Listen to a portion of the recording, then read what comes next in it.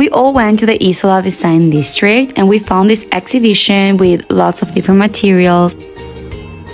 This outdoor collection was done fully with cardboard, and it was super interesting because the result was super sturdy.